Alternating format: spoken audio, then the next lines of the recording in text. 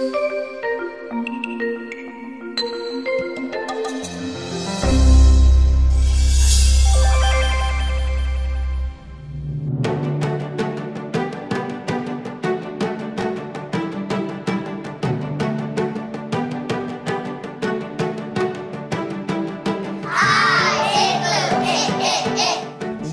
is dedicated to promoting reading success for all.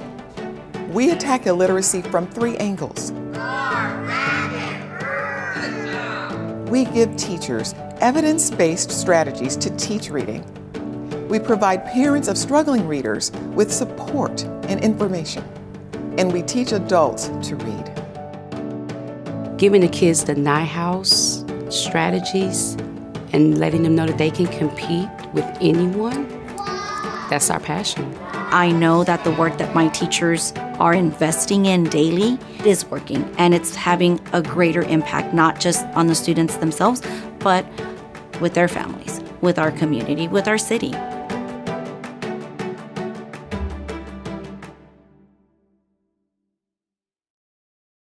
Hello, my name is Catherine Scott, and welcome to A Parent's Guide to Structured Literacy, Decoding. Today, I'm going to be talking about one component of what research suggests should be included in every reading instructional program for primary students, phonology and phonics. So let's get started with some background about the research into reading development and reading instruction. When we talk about the science behind research, it means that it's just simply a systematically organized body of knowledge on a particular subject. Now, the science of reading is a collective body of interdisciplinary research that comes from multiple different fields of study, such as developmental psychology, cognitive neuropsychology, developmental linguistics, educational intervention. This systematically organized body of knowledge about reading is from over 40 years of research that found consistent findings on how one learns to read and how to teach reading. From the data into reading development and instructional practices came guiding principles about how to teach reading that has the most impact and success at producing skilled readers. This type of instruction is called structured literacy. Now, structured literacy is defined as a reading lesson that explicitly teaches systematic word identification or decoding strategies. There are over 1 million words in the English language, and therefore we need a strategy to help read words that we've never seen or heard before. Now, part of the goal of structured literacy is to teach effective decoding strategies to help read unfamiliar words. And when we teach students about how to identify reliable patterns of the structure of the English language, we're in essence providing them with a reliable strategy for word identification. Now, structured literacy instruction includes all the components that a skilled reader does when they're reading. Think about it. When you're learning how to read, it's important to know the sounds of the language, which is phonology. It's also important to know what symbols are used to represent those sounds, which is the sound symbol association. The syllable types help determine what the vowel sound is going to say in a word. And then how those words are put together and what those parts mean, that's called morphology. How words are structured to form a sentence, which relates to grammar or syntax. And finally, semantics, which is essentially the meaning of words. Now, those are the components of what should be part of a structured literacy lesson. An effective lesson should also include these characteristics: that instruction should be explicit, that skills are directly taught. We don't assume that language skills are just going to develop simply by having students reading. Instruction should also be systematic and cumulative, so there's a plan to it. Concepts are systematic because they're taught from the simplest to the most difficult, and cumulative because every concept builds on previously taught concepts. Instruction should be evidence-based. It's based on research that has demonstrated its efficacy. It's not just because we want to do it or how we always do it in the classroom. It has evidence behind it. And once concepts are introduced, there's sustained practice, so students can build automaticity. Previously taught concepts are systematically reviewed to strengthen memory, and then you have progress monitoring. You want to ensure that students are understanding and able to apply the things that they've learned. The goal of Structured Literacy Association is to take the guesswork out of learning how to read. all students, not just struggling readers, benefit from explicit instruction in phonics, which, as I mentioned earlier, teaches students a reliable strategy to decode words. Explicitly teaching phonics in the early grades has significant positive impacts on learning how to read. As stated by the National Council on Literacy, students in kindergarten and first grade who received systematic and explicit phonics instruction were better at reading and spelling words than kindergartners and first graders who did not receive the same instruction. Students who are taught phonics in a systematic and explicit way also have better reading comprehension because they're able to read words in the text accurately and rapidly, which frees up their cognitive resources to devote to deriving meaning from words in text. So structured literacy is about reading, but what exactly is reading? How is reading even defined? What makes someone skilled at reading? So this is one definition of reading. Reading is an interactive process in which the reader instantly translates symbols into sounds to form words, which is decoding, and connects the words to meaning, which is comprehension. For example, I want you to read this word. Now, what did you do to read it? When you read, you're doing several things at once. For one thing, you recognize the letters, right? D, O, G. And you understand what these letters represent. D, A, G. And then you can blend those sounds together to form a single word, D, A, G. And then you attach a meaning to that word. And this is all done without conscious effort. And of course, you're doing all of these things in milliseconds. So let's look at reading this way. When we're talking about decoding, decoding is recognizing and pronouncing words fluently with no effort. And when you read that word dog instantly, all of your attention is focused on the meaning and not trying to figure out how to read that word. That's the importance of skilled decoding. Now, language comprehension makes sense of what you've read. As quickly as you read that word dog, you didn't think about the letters and the sounds in the word. You probably just pictured some type of canine. That's the importance of skilled language comprehension. When you can read all the words on a printed page effortlessly and quickly attach meaning to them, you're gaining new information from and even just being entertained by what's on the page. That's skilled reading comprehension, which is the reason for reading. You can look at it like a mathematical product equation. Decoding times language comprehension equals reading comprehension, which is the simple view of reading which was first proposed by Goff and Tupner. So now if we synthesize all of this information that we just discussed, when you think about the characteristics of skilled reading, it should be accurate, meaning that a reader can read words without error. It should also be automatic. So words are built into instant memory, meaning that you are instantly reading words without pausing. Reading should also be fluent, so words are read without conscious thought, and the reading is smooth and fluid. And of course, a reader understands what the words mean. This is the ultimate goal of reading instruction, comprehension. So how does a reader become accurate, fluent, and able to comprehend the meaning of words? So underpinning decoding and language comprehension are key foundational skills. And we're going to look at this from a skilled reader's perspective. So skilled readers have instant word recognition. And this is the goal of decoding, that every word can be read instantly, accurately, and automatically without stopping to think about what the word is. But when skilled readers run into an unfamiliar word, they apply what they know about the alphabetic principle, how sounds map onto the symbols to decode a word. For longer words, skilled readers are also able to look at the structure of whole words, chunking them into smaller parts, like finding suffixes, prefixes, roots, or even syllables. And as a last resort, skilled readers use context to guess a word. Now, the bridge between decoding and language comprehension is fluency. And the important aspect about fluency is that it's automatic and does not require the reader to slow down or does not require valuable cognitive resources. For the purposes of this lecture, we're going to be discussing decoding and its foundational skills. So let's think about the goal of decoding, which is instant word recognition. So here's a perfect illustration of instant word recognition. I'm going to show you a word, but I don't want you to read it. Are you ready? Just look at it. Be honest. How many of you read the word? You can't help but read it. This is what instant word recognition is. The reader can't help but read the word because it's held in your memory. Without instant word recognition, students' reading is slow and choppy, and their attention is directed at decoding words instead of directed at understanding meaning. We want all words to be held in memory for instant word recognition. Therefore, struggling readers need to have repeated exposures to words and patterns. It's important for them to overlearn the patterns of language to help them have that instant recall. I want you to consider this analogy. Imagine driving down a winding road on a beautiful sunny day. Now imagine that you're driving down that same road on a rainy day.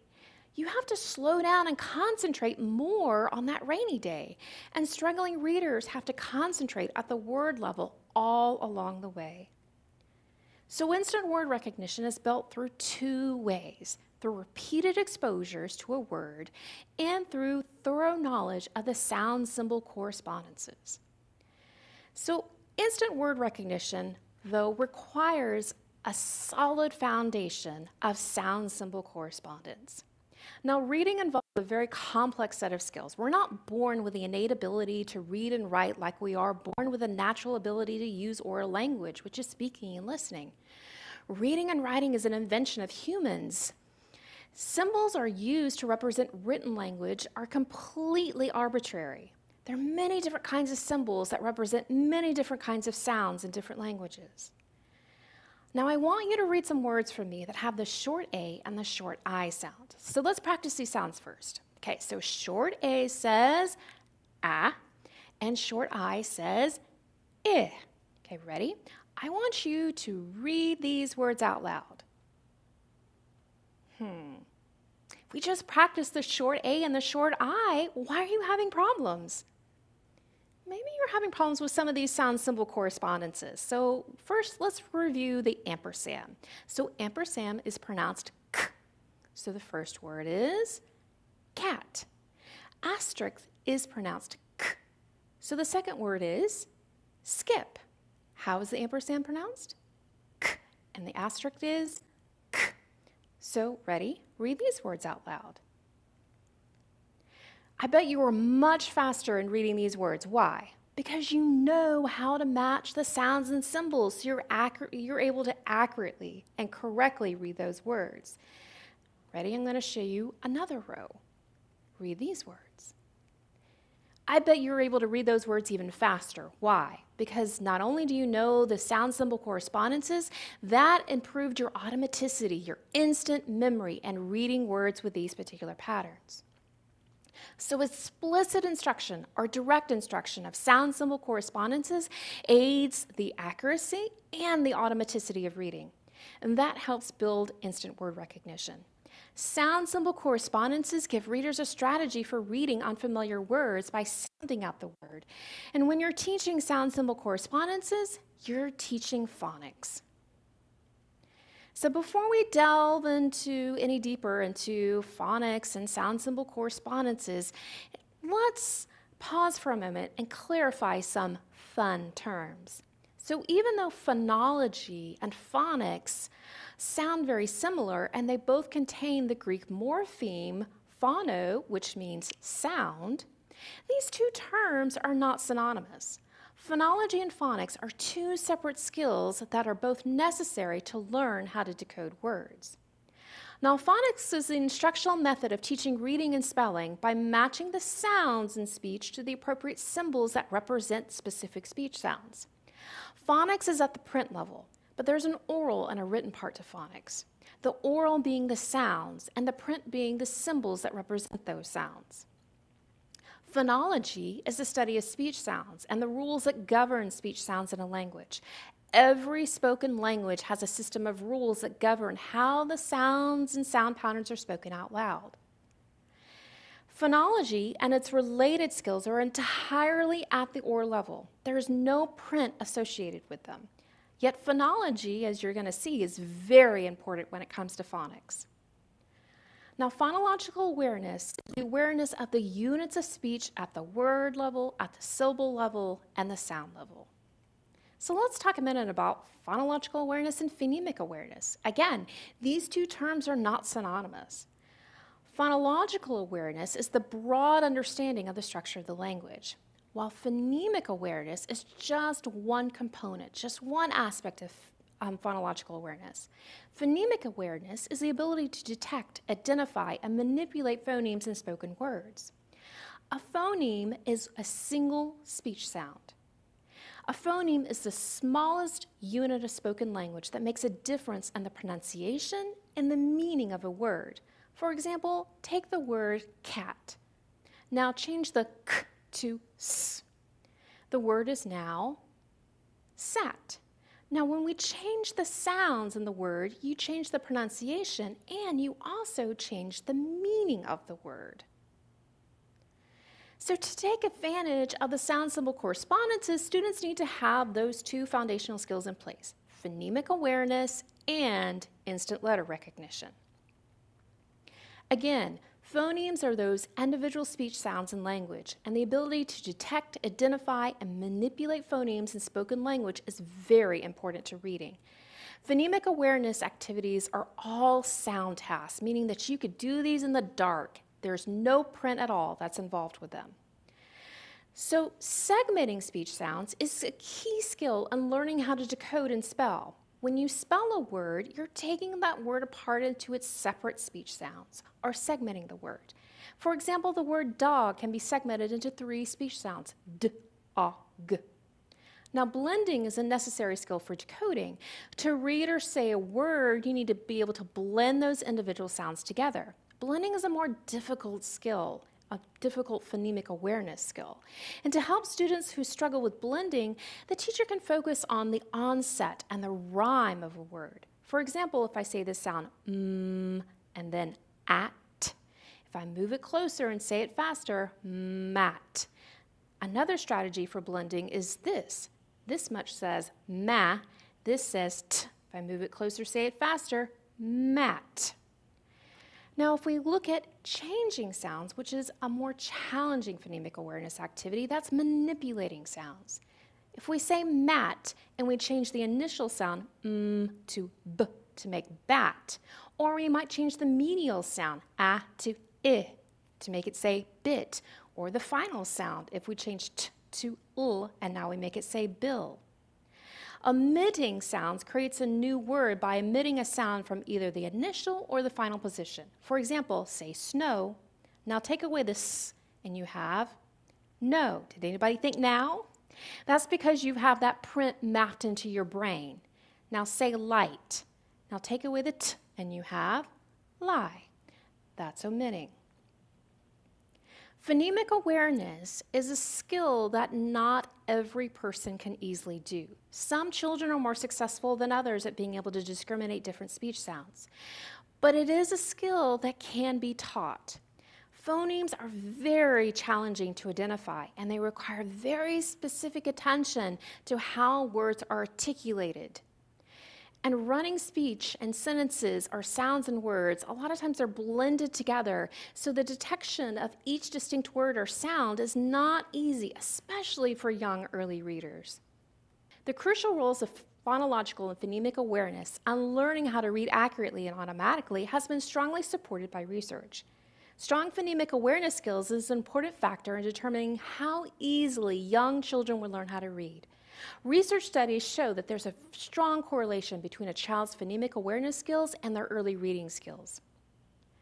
Students who have strong instruction and phonemic awareness constantly and consistently outperform other students who do not have phonemic awareness throughout multiple grade levels. The National Reading Panel reported on the importance of phonemic awareness. Now, phonemic awareness improves students' word reading and reading comprehension and also teaches students how to spell. So let's talk about that other foundational skill, instant letter recognition. So let's do some more terminology. So what's a letter? A letter is just a symbol, and it can represent a speech sound. However, when we're teaching how to decode or phonics, we're teaching letter patterns or graphemes. A grapheme is a term for a letter or a group of letters that represent specific sounds or phonemes. For example, if we have light and we were to unblend that, light, it has 3 phonemes, but how many letters does it have? 5, right? L-I-G-H-T. But there are 3 graphemes that represent the 3 sounds or phonemes in light. For example, the sound for ul is represented by L. The sound for I is represented by 3 letters, I-G-H, and the sound for T is represented by the letter T. So take a minute to think about what is the difference between a phoneme, a letter, and a grapheme. Okay, did you come up with this? Phonemes are individual speech sounds blended together to make a word. A letter is a symbol, but a grapheme is more specific. A grapheme represents a specific sound or phoneme. A grapheme can be a single letter or a group of letters. So let's look at another example just to make sure that we understand the difference between these 3 terms. So you have the word street. The word street has 6 letters, S-T-R-E-E-T. Now, if we break it up to phonemes and graphemes, let's think about it. So the sound of S is represented by the grapheme S. The sound of T is represented by the letter T. The sound of is represented by the letter R. The sound of E is represented by the vowel digraph EE. So you have 2 E's that are counting as one grapheme. And the sound T is represented by the letter T. So let's talk a minute about this. So when we're counting phonemes, what are we doing? We're counting the individual sounds detected in words or syllables. So sounds blend together, like bull, that begins the word blend. This blend has 2 letters, and we can detect each single phoneme and the blend, b-ul. Each letter in the blend represents an individual phoneme. Blends mean you can unblend the sounds. Now, there are some groups of letters that you cannot segment like this. These are called digraphs or trigraphs. Digraphs like CK, SH, and EA, they each contain 2 letters that represent one phoneme, or even the trigraph TCH, which represents one sound or one phoneme. This means I can't break it apart. If you think, for example, the letters SH, it represents the sound sh. I can't break that apart. So a digraph are 2 letters that represent one phoneme, but a blend are 2 individual phonemes coming together to represent 2 individual speech sounds. It's important to teach blends, but it's also important for students to understand that they can unblend blends. So, in order to take advantage of sound-symbol correspondences, again, students have to have those 2 foundational skills in place, phonemic awareness and instant letter recognition. Again, phonemic awareness is that understanding that spoken words like cat are made up of individual speech sounds like k, a, t. And then with instant letter recognition, students are able to quickly recognize letters, which helps them learning to quickly associate those letters and sounds. So when students can detect the individual speech sounds and words and they can quickly recognize letters, now they're ready to establish the alphabetic principle. And that's the idea that sounds and spoken words can be mapped onto or represented by letters and printed words. So once students have acquired the alphabetic principle, they're ready to start thinking about how words are put together or the structure of language. So we talked earlier about the importance of teaching sound-symbol correspondences explicitly. However, we know that vowels can have more than one sound, so how does a reader know if the A is going to be long or if that A is going to be short or even have an unexpected sound? So what we can do, we can categorize most of the syllables used in the English language into 6 types: closed, open, vowel consonant E, vowel pair, vowel R, and final stable. Now, syllable types are based on the patterns of consonants and vowels within the syllable, and knowing which syllable type a word is going to help with decoding a word. And because the reader can better determine the sound of the vowel, that enables them to then have a very reliable pattern for being able to decode the word. In this lecture, we're only going to be going over 3 out of the 6 syllable types. So, what am I even talking about when I'm talking about syllables? So I'm sure most of us grew up counting syllables with either clapping them out loud, tapping them, but what are you actually doing when you're clapping syllables or tapping out how many syllables? So a syllable can be a word or it could just be part of a word. Every syllable, though, has one vowel sound. And what a vowel sound does is it opens your mouth, while consonant sounds close your mouth. Every syllable opens your mouth, and without vowels, it would be really hard to understand what we were saying to each other. So when you're counting syllables, you're actually counting sounded vowel sounds. So let's try listening for syllables with names. So one way to count syllables, because sometimes it can be kind of hard and challenging for some young learners to count syllables, you can put your hand underneath your chin to count how many times your mouth opens. So let's try some names and count how many syllables there are in each name. For example, if I say Ben, John, Tom, how many times did your mouth move? Once, right? So that means that there's only one syllable. What about these names? Tammy, Jose, Jamal. How many times did your mouth move then? Twice, right? So there's 2 syllables. What about these words? Jennifer, Jeremy, Anita. How many times did your mouth move there? 3 times. So that means those names have 3 syllables. So before we start identifying syllable types, we also need to understand what the term accent means. And understanding accent is helpful in determining the pronunciation of vowels. Accent is the stress or emphasis on one syllable in a word. The accented part or tone is spoken louder, longer, or in a higher tone. For example, when I say Tammy, the first syllable, tam, is accented. And an accented syllable, your mouth also opens wider. So let's learn about syllable types. So all these words have something in common. What do you notice? What's similar about all these words? What pattern do you see? So did you notice that each word has one vowel? And all of these words end with one or more consonants. Now these syllables are called closed syllables. And it's called a closed syllable because they end in a consonant, and consonants close your mouth. Now knowing that this syllable is closed helps you know that the vowel sound is going to make the short sound. For example, the a as in hat, the e in mend, the I in hip, the ah in got, and the in mud. And that code marking that you see, that's just simply a breve, and a breve indicates a short vowel sound. Now take a look at all these words. What do you notice that's similar about all these words? What's the pattern here?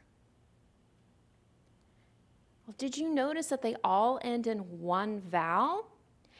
And all of these words are one syllable, and that means that they're all accented. So words that end in one vowel that are accented, these are called open syllables. And they're open syllables because vowels open your mouth. Now, these vowels are pronounced with a long vowel sound, as in E and he, O and go, I and hi, E and me, and I and fly. And this code marking, that long line, is called a macron, and that indicates a long vowel sound. So to reinforce the concepts of open and closed syllables, an activity that you can do is to have your children or your students practice sorting syllables. So let's look at each syllable.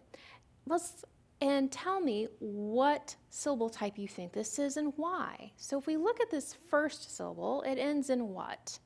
One vowel, okay? And so if it ends in one vowel, then is this going to be open or closed? It's going to be open, okay? So if this is an open syllable, then that vowel, E, is going to say E, the long vowel sound. So let's look at this next syllable, okay? What do you notice about this? What's the pattern here? It has one vowel, but it ends in a consonant. And if it ends in a consonant with one vowel, then that's going to be a closed syllable. And that means that the vowel will be short, so the A will say ah. Okay, Okay, I want you to do this next one yourself. Did you come up with this? That it's an open syllable. Why? Because it ends in one vowel, and that O will say O because open syllables are long vowel sounds. What about this word? So this word ends in two consonants, and it is a closed syllable. And if it's a closed syllable, the vowel will be short, so that A will make its short sound. So here are some closed syllables.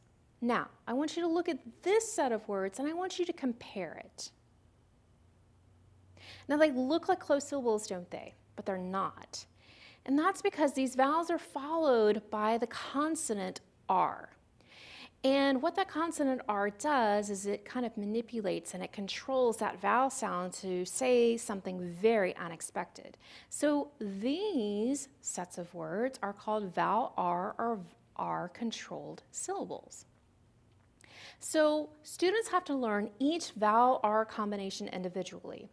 Consistently, ER, IR, and UR are all going to be pronounced Now, the combination AR says R and an accented syllable like artist or far, but in an unaccented syllable like dollar or collar, that AR is going to be pronounced Combination OR is going to say or and an accented syllable like corn or order.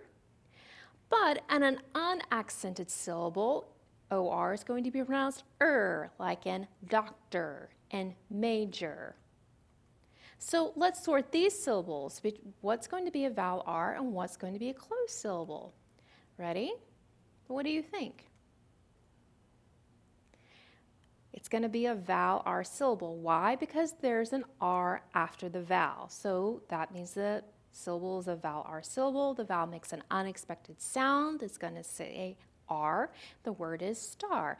So take a minute and see if you can identify what syllable types these three words are.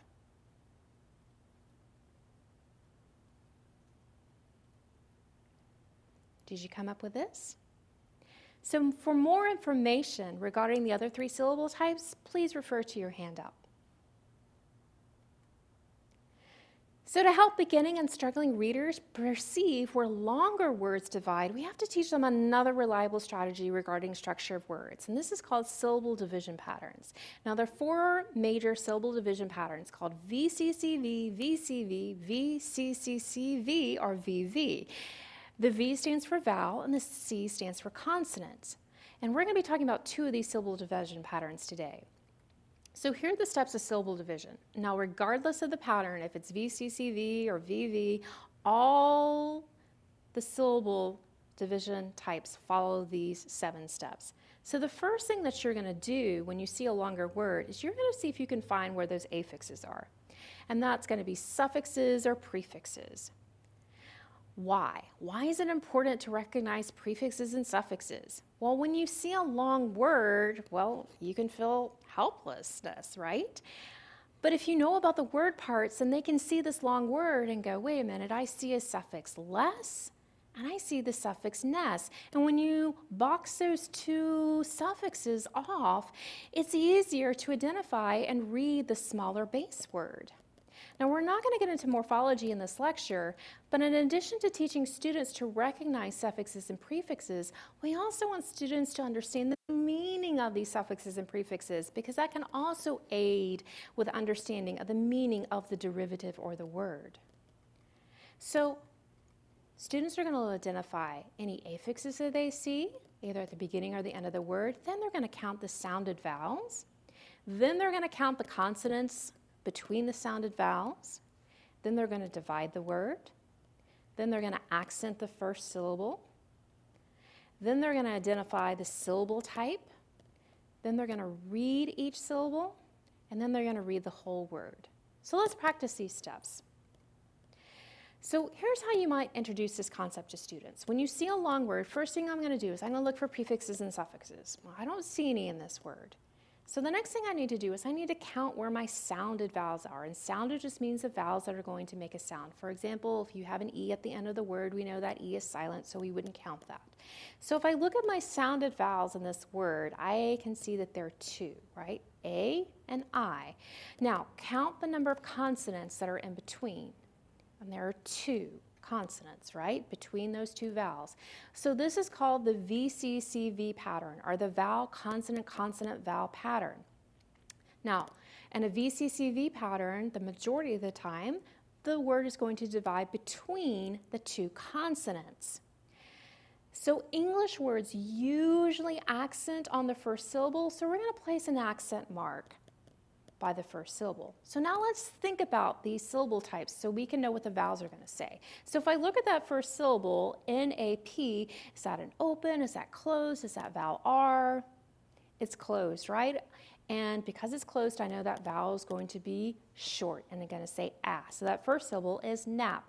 Look at that second syllable. What syllable type is that second syllable?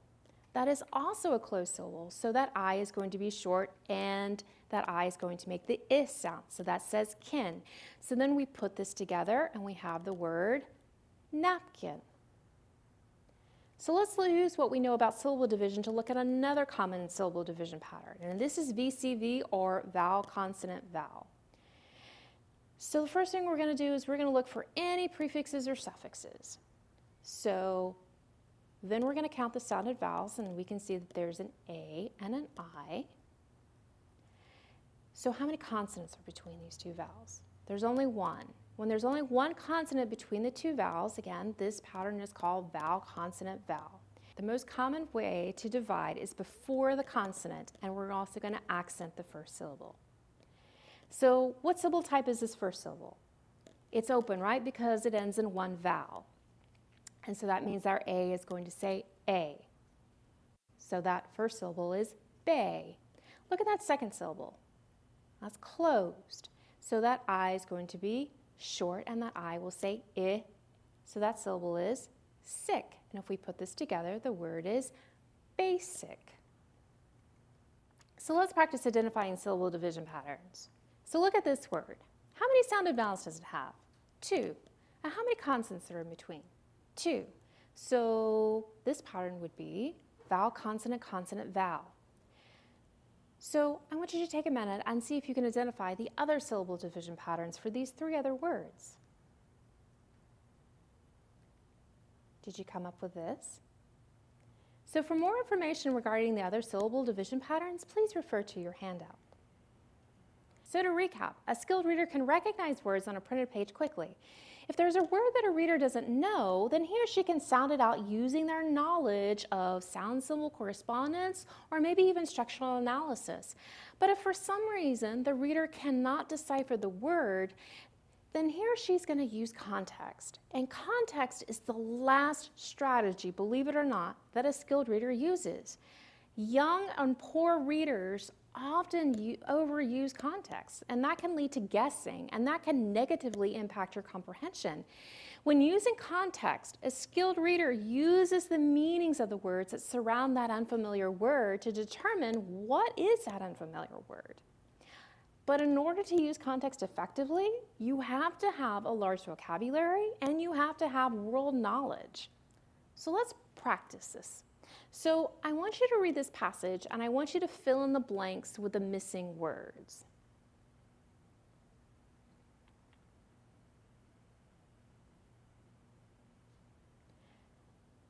Were you able to guess the words correctly?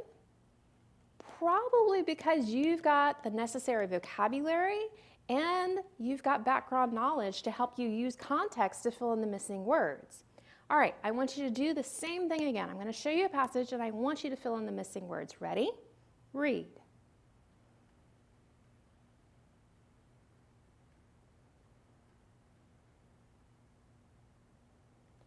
Did you come up with this? So why did you struggle? Probably because unless you know statistics really, really well, this is going to be a challenge. You don't have the academic vocabulary, and you may not have the background knowledge in order to use context effectively. So if a reader doesn't have those prerequisite skills, that vocabulary, that adequate background knowledge, it's so difficult to use context to accurately predict an unfamiliar word. And if your guess is close, then that's fabulous because it's not going to impair your comprehension. But if your guess is not accurate, there are going to be serious consequences when it comes to comprehension. So I want you to consider this. Only 1 out of every 4 words is predictable. And content words, those words that you see most often in science and social studies, those words are only predictable 10% of the time. So using context is not a very reliable strategy for figuring out an unfamiliar word. So when we approach reading instruction, it's best to use a synthetic approach and an analytic approach. So synthetic phonics instruction is that's reading. It's putting the parts together to create whole words, phrases, and sentences like k, at, blended together makes the word cat. Analytic phonics instruction is spelling, and that's when we're taking the whole apart to identify the individual parts. That's phoneme segmentation, like cat can be segmented into k, at. And both synthetic and analytic phonics, both decoding and spelling, they're both necessary to begin the process of retaining how to read a word and also how to spell a word. So learning to decode and learning how to spell, they rely on the same foundational skills, but those skills are used in different ways. So when you're decoding, what you're simply doing is you're translating that grapheme or symbol into its phoneme or sound. But when you're spelling, it's a purely auditory process. The speller has to be able to hear that phoneme and then know what grapheme that represents that sound. So spelling and decoding reinforce each other. When readers practice spelling words they read and read words they spell, it reinforces the patterns in the language and it reinforces the pronunciation, which ultimately builds instant letter recognition, which again is the goal of decoding. So for example, if students read this word dog, then what you want to ask them next is, well, let's spell the word we just read. So the word was dog, let's unblend it. D-O-G. Now tell me what will spell each sound. And then you can write D-O-G and then have the student practice read the word again. So dog is a regular word. And believe it or not, the majority of words in the English language are regular and follow reliable patterns. So we can sound them out. That's what a regular word is that it follows the regular, reliable pattern. We can sound those words out, and words like dog and cat and even larger words like fantastic, that's regular too. Irregular words are words that don't follow reliable, frequently occurring patterns. We can't sound them out. You just have to memorize them. And an important thing to remember about irregular words for reading is it's usually not the whole part of the word is irregular. It's just one small aspect of it that's typically irregular. So students can use the regular parts of the word to build their instant word recognition. And the best way to learn irregular words is to drill them. And drill is not a dirty word. Again, it's that repeated exposure that's going to help build them into that instant memory. So what you can do is you can make your own word cards. And words that are easy to read, that follow those reliable patterns, put them on green cards, because green means go. Go ahead and you can read this word. However, if you have a word that's irregular, there's something that's just that doesn't follow that pattern, then put them on a red card and maybe clip the corner off to give it an irregular shape. And this just means that I need to stop. This word can't be sounded out. I'm going to have to know something that's different about this particular pattern. On the back end of an irregular word, one thing you can do is put a spelling pronunciation on the back of it, or you might just simply circle the part of the word that is irregular. So that concludes my presentation today, and I want to thank you so much for joining me and learning a little bit more about how phonology and phonics can help students become successful readers.